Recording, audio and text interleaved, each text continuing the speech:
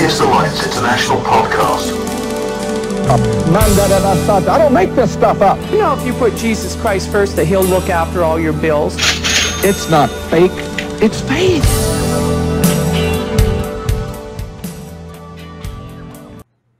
Hello and welcome to the latest episode of Atheist Alliance International. I'm Jason Sylvester, aka Diogenes of Maybury, your host. And as always, I'd like to remind you to please like and subscribe.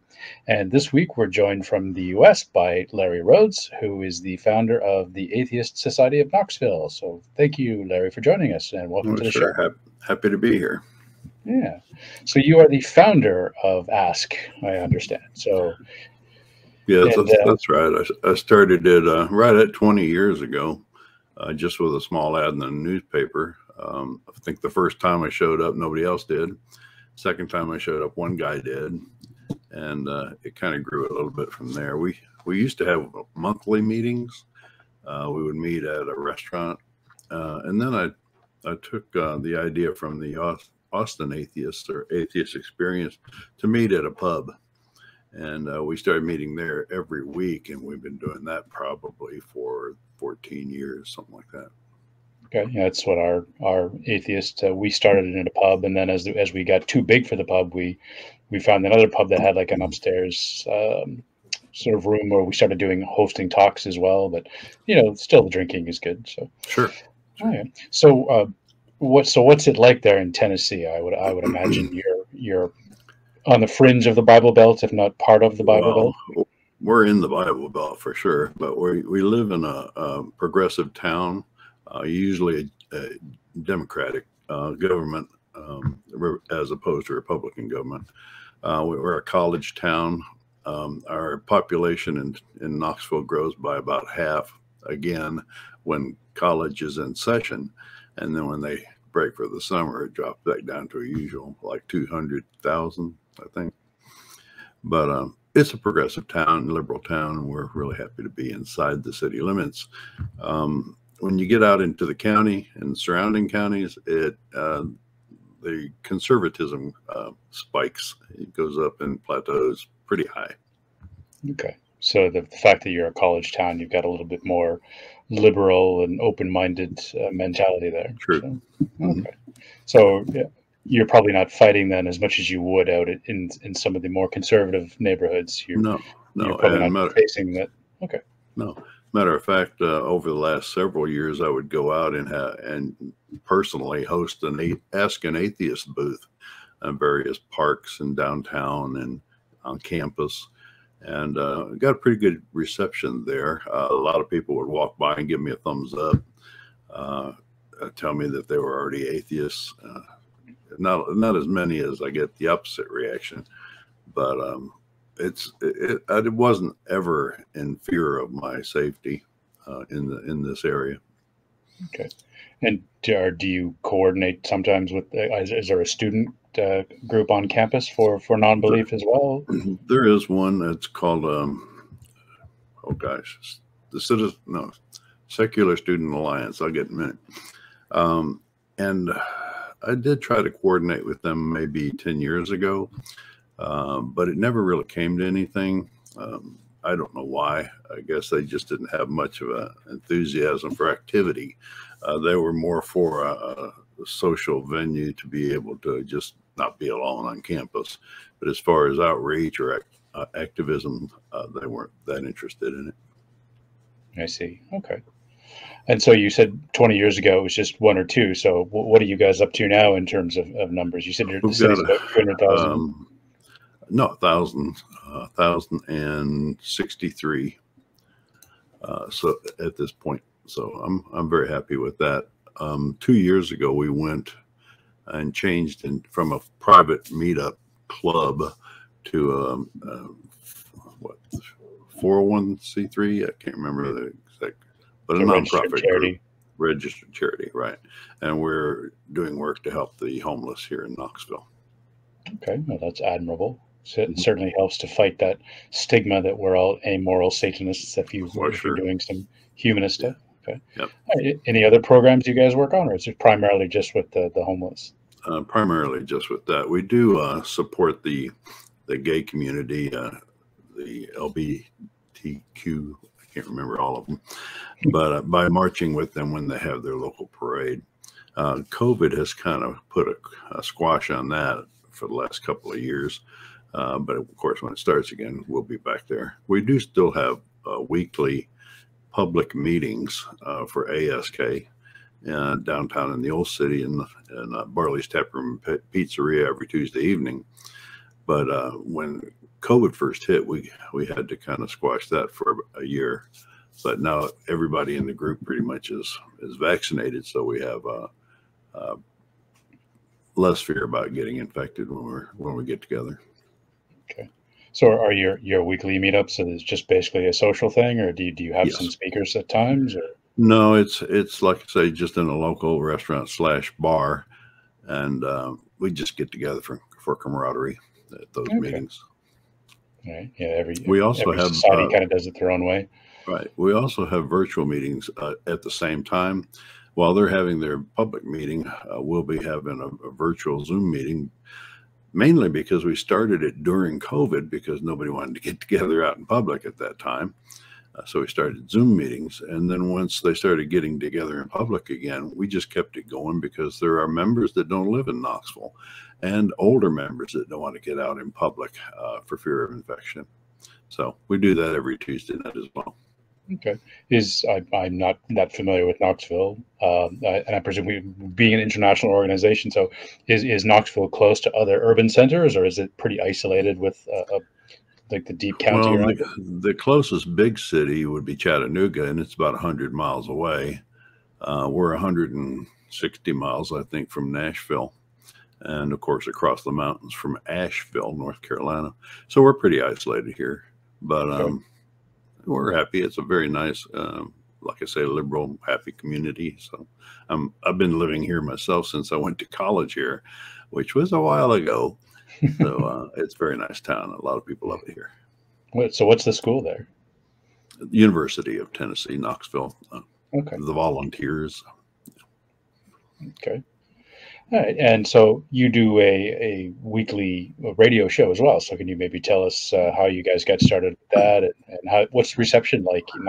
Not the the reception of the community, not the reception. Sure. Of no, we don't get a whole lot of feedback from the community on it. I actually, well, let me tell you how it started. I was doing an Ask an Atheist booth downtown in Knoxville's community centers area, Market Square, and this guy in a Sikh outfit, if you can imagine, turban, beard, all that, walks up to me, and I'm like, oh boy, here we go. But he actually said, you are atheist? I said, yes. He said, how would you be interested in doing a radio show? I said, yes. I've been trying to get on the local radio stations for a long time, have an atheist weekly broadcast or something. And here was this guy just offering it to me on a plate. But it turns out it's a small 100-watt low-power FM radio station here in Knoxville. It's fully licensed by the FCC, but it doesn't have a huge reach. Its antenna is downtown, so we reach the entire metropolitan area. And I do get an hour every week on Wednesday nights to talk about atheism, free thought, rational thought, and sciences and religions. So we take advantage of that. Anyway, this Sikh turns out is still, after 5 years, still one of our biggest fans for the show. He's very rational free thinker himself, even though he has certain religious leanings. So it's interesting that he sought you out, even though he's of a religious community. So he hasn't crossed change teams yet. No. So no. Shout out to Brandon Singh. Okay. Well, it was nice of him to offer you that platform. So did he ever give you any reason why he wanted to give you that Well, slot? it's this radio station is a very liberal, some would say left-leaning radio station. It's like its symbol is like power to the people type of thing. So it wasn't really him who owned the station. Matter of fact, it's owned by the DJs, theoretically. And I say that because there's one guy who's really set it up, got it going, and then kind of turned it over to the DJs. And he's still very active. Chris in the running of the station. But all the votes, every DJ has a full vote. Every new DJ has to be unanimously welcomed into the group or voted on to be into the group. But it's very democratic process, and I'm just happy to have been voted in.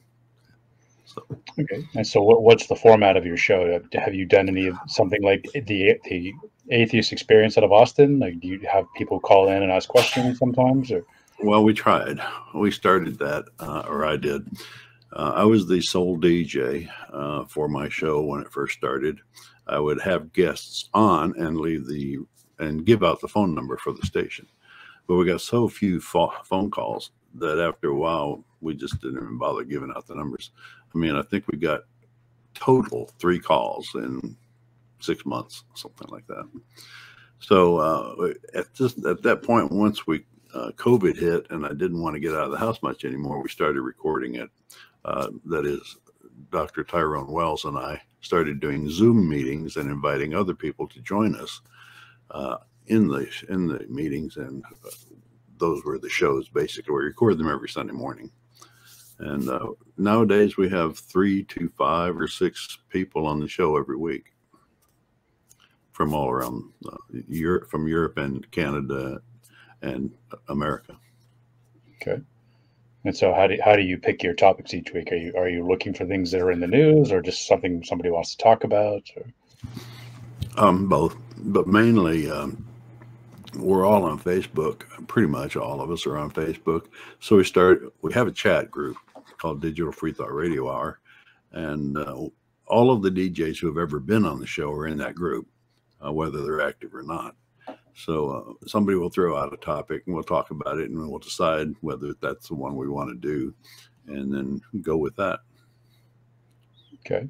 So there, as some of our regular watchers might know, or if they're paying attention to the news, that, especially post-Trump, there's a big evangelical push in the U.S. to control, school boards with evolution. I was listening to your previous show with John. They were talking about Dover and so the of partisan people. So do you have a personal pet peeve that you try to fight, or a topic that you're very much interested in?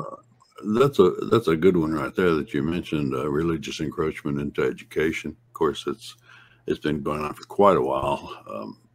The first major legal battle was, of course, the monkey trial of Dayton, Tennessee, which is only about 60 miles south of where we live here in Knoxville. Matter of fact, George Brown, one of our regular people on the broadcast, lives within 20 miles, I think, of Dayton, Tennessee. I've been there several times. They've got a little museum. The courthouse is still standing. It's in good condition, and they have a museum downstairs if anybody wants to visit it. But yeah, religious encroachment in the schools and government is our big thing. Yeah, it's been like about 100 years now since the Scopes monkey trial as well, and here we are still fighting the same battle. It was 1925, I think it was, and we're coming up on that mile mark. Interesting, yeah. So anybody who doesn't know it, if you're too lazy to read up on it, there's a great movie called Inherit the Wind that's based on the Smoky Trial. Watch the movie; it's quite interesting. I've done some research on it. It's I've got some great quotes from Clarence Darrow from the trial transcripts that I really love. Yeah. So okay. Yeah, no, there's been several versions of it made, and I think Jack Nicholson was in one of them. But of course, the most popular one was the one with Spencer Tracy and. I can't think of the other actor, but Spencer Tracy did a really good job in it. Yeah. Okay. So are any issues lately in Tennessee on this, or the encroachment has kind of died down a little bit because they lose every battle? Well, the biggest problem in Tennessee, I would think, and in the South and the country as a whole, is this voucher program. Every dollar that goes into a voucher comes out of the education system. In other words, if let's say your family uses $200 in vouchers to send your kids to a religious school or homeschool them. Well, that's $200 that your local school system does not get. So that's a big problem, and it seems to be growing, depending on, because our government here in Tennessee, the state government is Republican, and pretty staunchly so. we have pockets like Knoxville and Chattanooga that are pretty Democrat and liberal, but the state as a whole goes with the rest of the South, unfortunately. Okay. So I'm not familiar with this voucher program, nor would our non-American viewers. Can you maybe just give us a little background on what that is? Well, with the Freedom from Religion movement or act or whatever you want to call it, they allow you person, if they don't want to sign up for public education, let's say they want to homeschool or send their kids to a religious school like a Catholic school or something like that, usually the government would not support the religion in a way, directly pay religion to keep their schools running. They depend on donations and tithing things to keep them open. But with this movement for the voucher program is that the government can give you, if you don't want to send your kids to educational institution, the government school system, they'll give you the money that your kid would normally have spent in that system, or they would have spent on you in that system, so that you could then take it to a private school or a STEM school, which is not a bad idea altogether, except that it robs the education system, the government regular education system in America. But now they've allowed them to use those vouchers in religious schools as well, which is a indirect funding of religion by the government, which is disallowed by the American Constitution. Okay, but so is that a recent change that they started to allow it to be funding to I go wouldn't for say it's religious recent. schools? It's been going on for quite a few years. I don't really know how many. But one of the other major problems that I have with government giving religions money is the faith-based initiative started by George W. Bush back, 2 presidencies ago. He used an executive order to bypass the legal system and set up this faith-based charity system where governments can give churches and religious schools or hospitals direct infusions of cash, which is illegal by the Constitution. We're not supposed to do that. No direct money from government to religions. But with this executive order, it's allowed. And what really kills me is, you figured that Trump would not do anything about it, and he didn't. But here we got Biden in office, and he's still letting it slide. He's still letting it go. Matter of fact, all during the 8 years of the Obama administration, he let it go. This is an executive order. It can be stopped at any time by the sitting president. Nope, they're still allowing it to happen. Your tax dollars going directly to churches. So presumably it's because they've used the word faith-based that it would apply to every religion, but it's probably a backdoor into evangelical I think this all Christianity. stems from 9/11 when there was national emergency. We were attacked, and the churches were, of course, lending a hand, especially the big churches like Liberty University, and other large religious organizations were giving hands. So they passed a bill to be able to give money directly to the churches so that they could then use that for charity work and help the people who are affected by emergencies. But of course, it's gone a lot farther than that now. It's like, if there's a big hurricane or earthquake, we give money to the churches, they help the people in that area, but they pocket a substantial portion of that for their own coffers. Is how it works out. That seems a little bit sleazy. Yes. Okay. So has anybody bothered to do a reconciliation or some accounting on this to see, are there Hindu groups and Sikh groups and Muslim groups getting... The IRS is generally hands-off where it comes to religion in America. It's I'd like to say it's surprising, but it's really not surprising. It's egregious. I mean, they take a fine-tooth comb and a magnifying glass to every other institution to make sure they get the last dollar that they can from them, and individuals for that matter. But when it comes to churches, they're churches. Let them go. We don't want to interfere with religious freedom, which is the catchword nowadays, catchphrase that protects everything. Interesting. So I hadn't heard about this, and I'm not American, so I hadn't heard about this about your system. So interesting. So, all right. Any other major hot button topics you guys you're interested in, or you'd like to talk about on your show? Well, we talk about science a lot and how it contradicts teachings of the Bibles. Of course, the age of the earth, where we came from, evolution, and morality. One of the biggest false claims of the religious people is that you got to have religion to be moral, and we like to take that to task pretty well on the show. Have had several shows about morality and where it comes from, and why obedience per se is not morality. I mean, doing what it says you have to do in the Bible is you may consider it good and fine and all well, but it's not morality. Morality is finding the best path forward in a difficult moral situation, ethical situation. Least harm, most benefit, that type of thing. And just simply following rules is that. Right.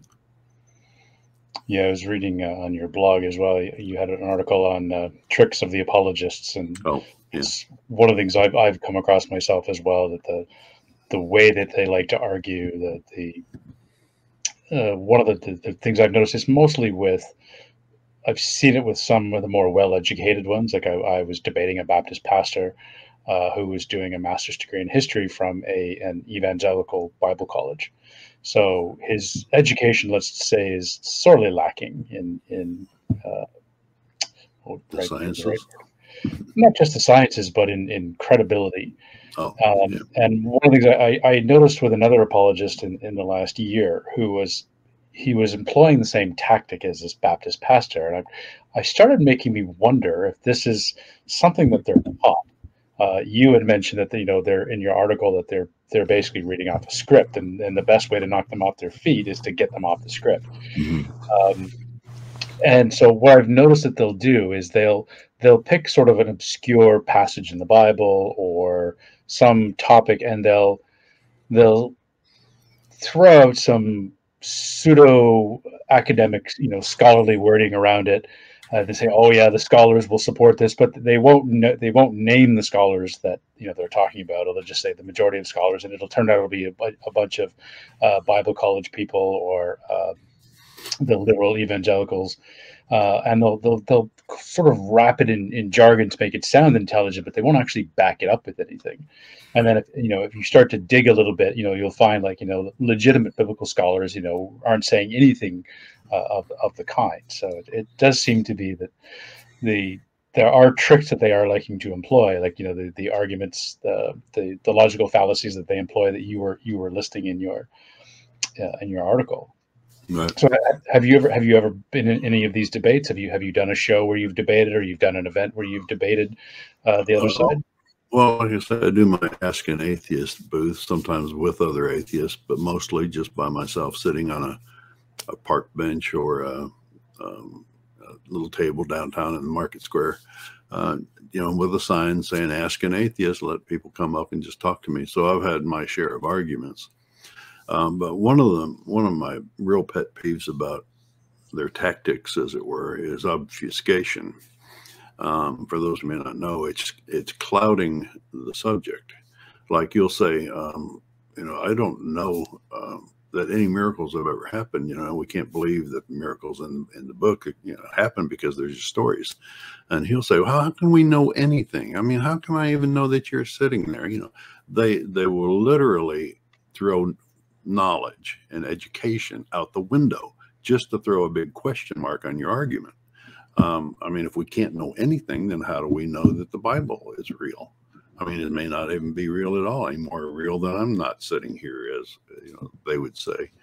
But it's just moving the goalposts. You'll ask them a question and pin them, and they'll give you an answer, and you'll pin them down on that answer. And then, of course, as soon as they take a breath, they move to something else, hoping that you won't notice that they failed to answer it or answered it incorrectly. Yeah. So there's a lot of tactics, and circular reasoning seems to be there. Oh yeah, the big one, big circular reasoning is pointing to the Bible to prove that the Bible is real or true. The Bible doesn't prove your claim. It is the claim. Yeah. You're just repeating the claim. Yeah. Unfortunately, they're not necessarily educated in logical fallacies and philosophy and how to argue. So it's just bait and Logic. switch. Mm-hmm. True. There's a great quote from the old show House. It says, rationality doesn't work on religious people, otherwise there wouldn't be religious people. And I always take an exemption for that. I take have a problem with that, because were you religious? Were you ever religious yourself? Yeah, I grew up in a moderate Protestant church in Canada until I went off to university. I grew up in a Southern Baptist. So we were religious at one time. We were literally logically argued out of our position.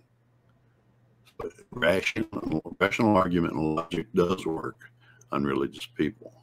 You know, if they take the time to think about it and credit logic for what it, and logic and reason for what it actually does, then they can be argued out of their position. It happens every day. I wouldn't say it's the majority. I would think that's probably a very small minority who can be argued out of those positions. The ones who are at least being intellectually honest about it. Yes. But, I certainly wouldn't say all, but yeah, it can happen, and it does happen. Yeah.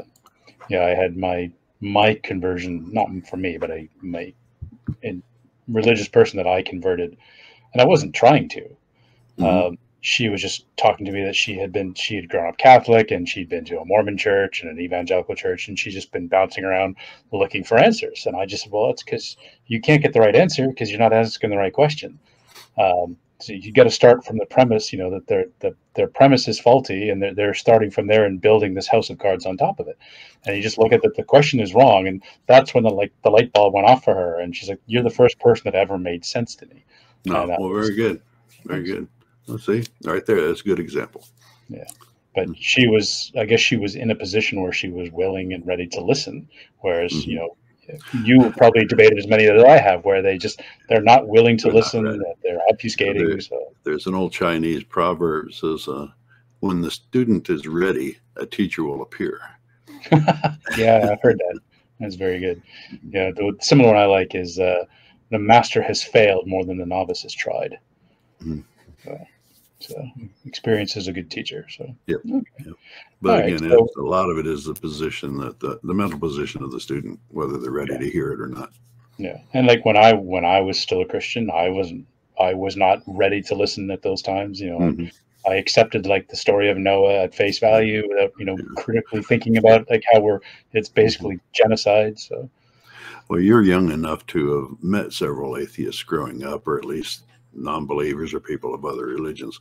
I grew up in a small town in West Tennessee in the 1950s, and there wasn't many people that you could meet that would challenge your ideas on the subject. Most people, from your parents to the postman to the mayor to the president, all were believers, and all of them were authority figures. So back then, I'm older than I look. I grew up in the 70s, so I'm quite a bit older than I look. So I've been watching during COVID. I've been binge watching some old shows from the like 50s and 60s and 70s, and I'm kind of gobsmacked at the amount of God that's in some of these shows. Oh yeah. Mm-hmm. And the movies, you got to think about like the Ten Commandments movie. It was just strictly a religious propaganda movie, and there were several that were made, Ben-Hur and all that rallied around the Christian cause. Yeah, well, it seems to be dying out. So, yep, the internet where religions go to die. Yeah, well, that's the thing with the information age. The kids today are tech savvy; they can look stuff up, and hey, this is crap, And so I'm often amazed that I've met some ex-Jehovah's Witnesses and particularly ex-Mormons who never knew that Joseph Smith was a convicted fraud. So okay, that's getting harder and harder to hide that kind of stuff in the information age. So right, so true. Yeah. Okay. All right. Well, thanks for coming on the show this week and telling us what you're doing. Sure. You're saying you're helping the homeless and supporting LGBTQ rights, so that's admirable, and we need to see more of that. We'd like to see. I'm always interested to hear when I'm talking to local groups on what they're doing and the advocacy they're doing, because I think that goes a long way to fighting the stigma that we're evil and immoral people, that show that we're just humanists and we're helping everybody without the promise of reward. So. Right. I'm glad to hear that what you guys are up to. And the maybe reward is a better world. Yeah.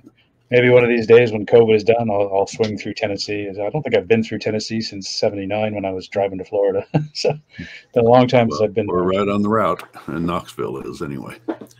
And before we go, let me plug my blog. It's Digital Freethought Radio Hour / digitalfreethought.com/blog. I'll put it that way.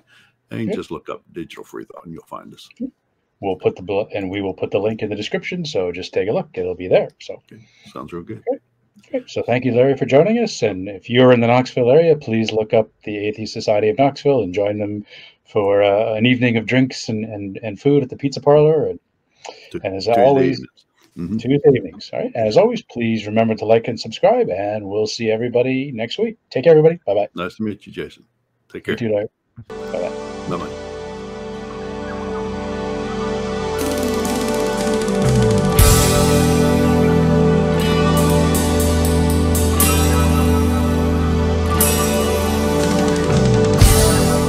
Okay, thanks for listening, and don't forget we're on YouTube, so follow us on YouTube. Just search for Atheist Alliance International and please subscribe and hit that notification bell. We're also on all of your favourite podcast platforms, so make sure that you follow us on there as well. See you next time.